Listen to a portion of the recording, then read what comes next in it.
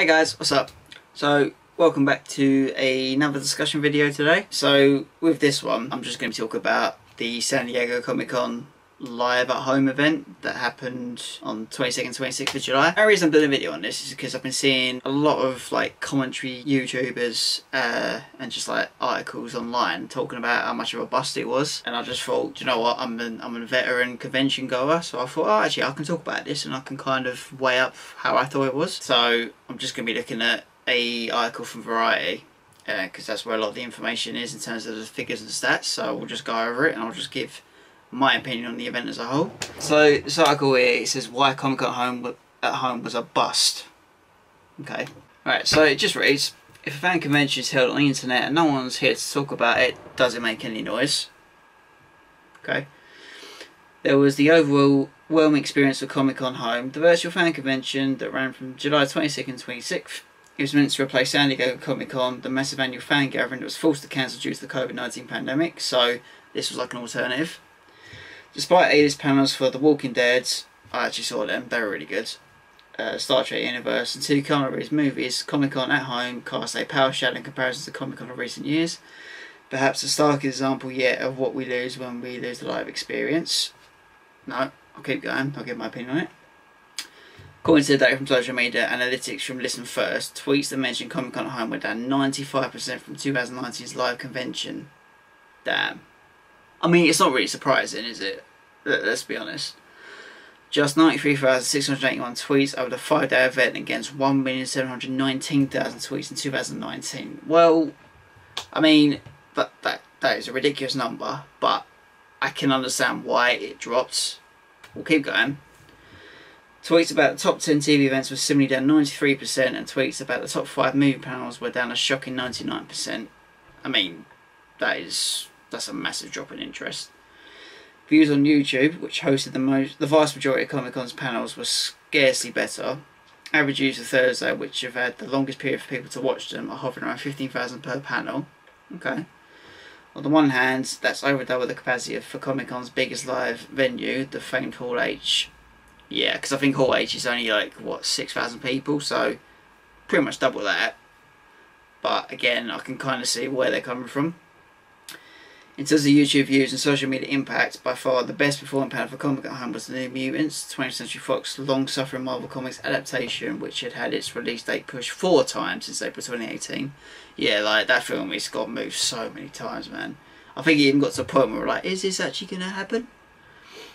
To date, the film's panel has logged just over 208,000 views on YouTube since July 23rd, thanks largely to the decision to debut a first look at the opening scene for the film within the panel itself. And it was the most discussed movie panel on Twitter, generating 7,700 tweets. I do remember it seeing like a lot of attention. I haven't actually watched it yet, so I can't comment. But I remember seeing it was like a trending topic, so yeah, that kind of makes sense. Still, success series relative, the 50-second ad promoting the Comic-Con home panel for The New Mutants logged over 303,000 views in 11 days. Okay, that's not bad. Retrospective panel for History's recently concluded series Vikings, entitled Vikings Look Back with the Lothbroks, performed a bit better on YouTube with over 218,000 views. Its social impact, however, was much more muted, with 1,230 tweets during the virtual convention. Yeah, okay. I mean, the numbers aren't great, really. Then it goes on, the panel for AMC's The Walking Dead, which included the announcement that Season 11 will be delayed due to the pandemic, was the strongest performer for TV, logging over 84,000 views on YouTube and generated nearly 11,900 tweets. Panels for spin-off shows Fear the Walking Dead and The Walking Dead World Beyond didn't fare quite as well, and just over 66,000 views and 21,000 views respectively.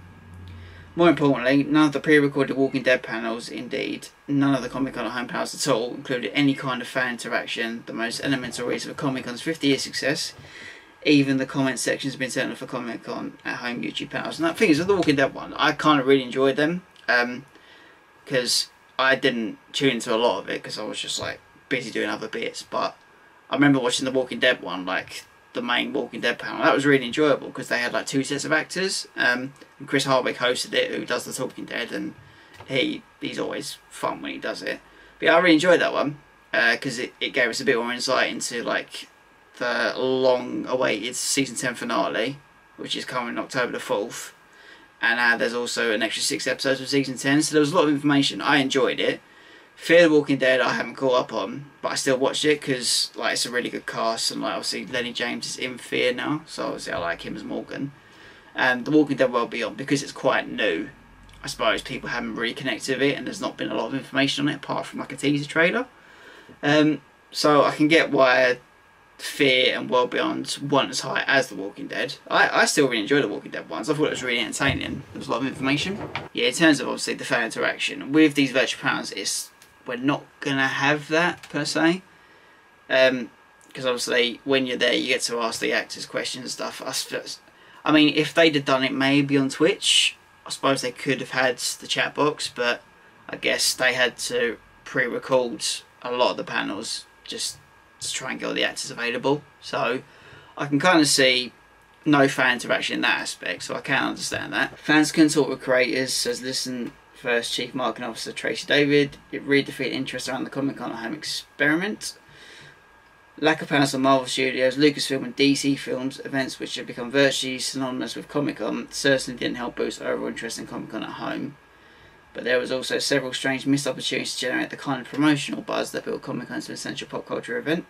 The only major Marvel panel at Comic-Con at Home for the Disney Plus docuseries Marvel 616 on the history of the company included 2 clips from the show that had already been released to YouTube the day before. Similarly, the new release of Bill and Ted's Face the Music, which will now open on Premium Video on Demand and in select theatres on September 1st, was announced 2 days before its splashy panel on Saturday.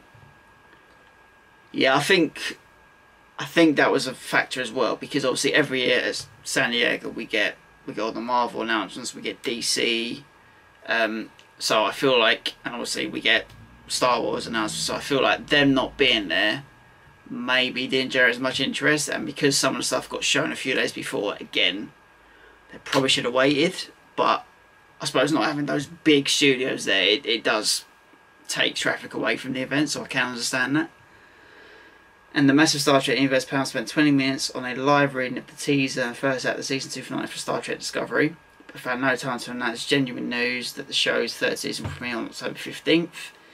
Instead, that was done on Monday via press release. Okay.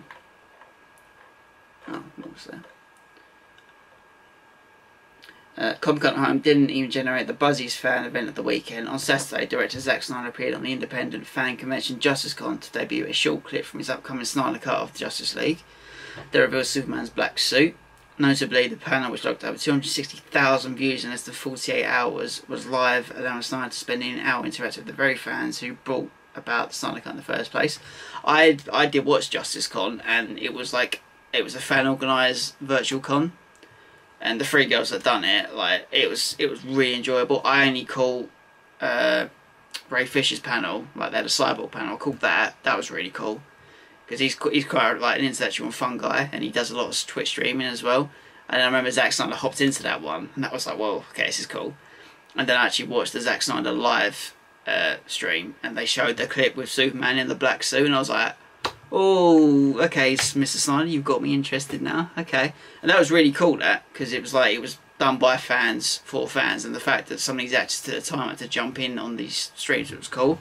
And because it was live, they'd done it on Twitch, I think, and obviously fans could ask questions as well, so getting more of a fan experience than what San Diego did. So that was a really cool event. Now I'm going to tune into that next year. But yeah, I think not having any DC stuff, especially for the Snyder Cut at San Diego, I think that hurt it a bit, and I think JusticeCon has done better in numbers as well. So it depends how they organise it. It can have a factor. In fairness, just with just a few months to prepare, the fact that Comic-Con at Home happened at all is a remarkable feat. Its organisers certainly tried to bring some measure of the Comic-Con experience to fans' computer screens. One of the core events of the convention, the annual Masquerade Ball, where hardcore cosplayers can showcase their lavishly creative costumes, moved to its natural online habitat, Tumblr, and organisers created an interactive map of the vast convention floor with links to exhibitors who've used the convention for decades as a vital revenue stream.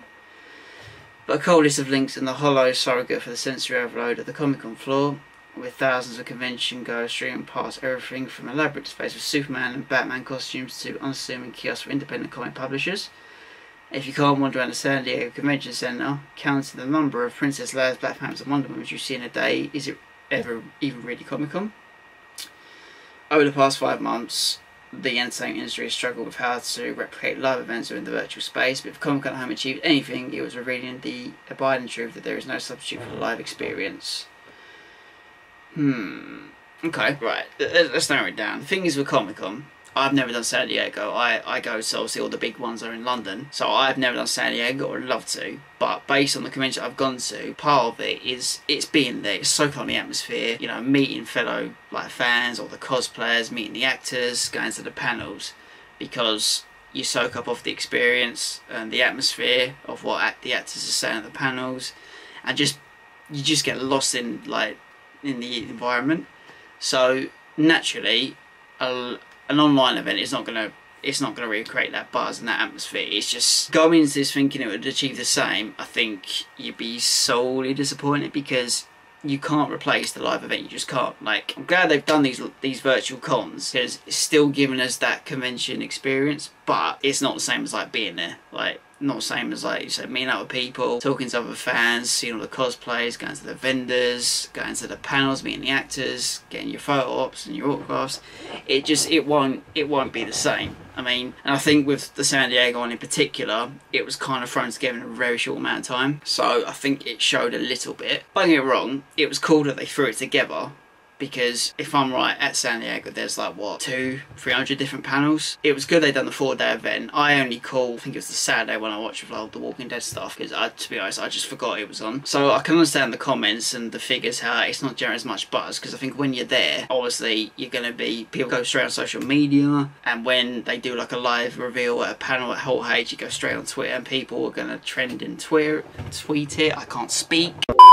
Yeah, so when something gets unveiled at San Diego, straight on Twitter or any social media, it starts trending and it generates buzz, then people retweet or they'll put a hashtag in a tweet. So not being there, it doesn't generate the same buzz. It was cool that they tried to put something together. I think if they'd have done it through Twitch maybe might have got a bit more attraction, because like when Wales Comic Con done, they done it through Twitch. And I think JusticeCon was done through Twitch as well. So at least you've got the online chat box and you can interact and ask questions and stuff. So maybe that's something San Diego should have looked into. I'm not knocking them, because it's probably taken so much work to get that organised. And I suppose with the kind of calibre of actors, they couldn't do it live because it's a scheduling thing. I know, obviously at the moment, the world's on standstill, but I suppose if they had other commitments they had to do it pre-recorded, whereas JusticeCon was live. I think the JusticeCon module worked really well and it gained a lot more views and traction. Virtual cons are going to be a thing of the present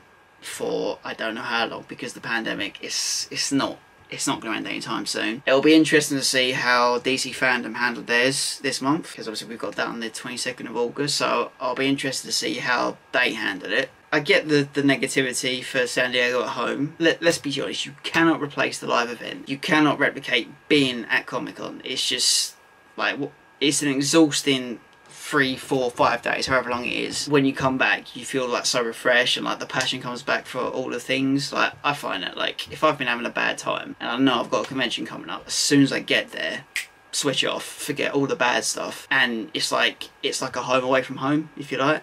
Like, I love Comic-Con. Like, people say to me, oh, you go too much, or it's all the same. It's like, well, yeah, but you go to the pub all the time, or you go to a football game. Like, let me be me. Let me do me. You do you. I just love being at Comic-Con, because to me, it's like you're surrounded by people that love the same thing you do. It is a home away from home, and I've had so many awesome memories at Comic-Con. Like, where it's been London Film Comic-Con, where it's been MCM, where it's been Heroes and Villains. All the planning preparation, you have memories for a lifetime, and the virtual events can't replace that, and they never will replace that. That being said, I think them doing these virtual events is still a cool thing. And I enjoyed the Walking Dead one that I watched. JusticeCon was great as well, because I love DC, so it's cool that they've got that. I am looking forward to DC Fandom, because I know from what Zack Snyder said in JusticeCon, there's going to be a lot of reveals for his just cut Justice League. I imagine the Arrowverse shows, we may see some stuff. I think may see a trailer for season 7 of The Flash, because I think that's probably the only show that maybe might have something to show. I don't know what you guys think. I mean, you know, you can't replace the live event. I enjoyed it. I can understand why it's deemed a failure, if you like, when you look at the numbers. But again, should you really be surprised? Like, a virtual event is not going to replace a live event, so obviously naturally the numbers aren't going to be as big, and if it's not been marketed properly or advertised, it's not going to generate the numbers, is it? I get to a lot of people it's a failure. Me personally, they did the best they could. You know, I enjoyed the Walking Dead panels, I enjoyed the boys panel, that was pretty cool. It's not going to replicate the live event, so I think maybe if they have to do it, another virtual one next year, because even though events are getting rescheduled, let's face it, this pandemic is changing on a daily basis. We don't know. I mean, we don't know what's going to happen tomorrow, so let know in a year's time. I'm intrigued to see how DC Fandom do it, see if it's going to be different to San Diego at home. We shall see. Be interested to see what you guys think in the comments down below. To summarise, my opinion is you can't replicate the live experience and atmosphere of being at Comic-Con. This was a good substitute. I get the criticism with the state of the world. That's the closest thing we're going to get to Comic-Con. That's just facts, isn't it? Be interested to see what you guys think. I hope you enjoyed this video. If you did, don't forget to like and subscribe down below. Stay tuned for more videos, and I shall catch you guys on the next video. Have a good day, guys, and I'll catch you then.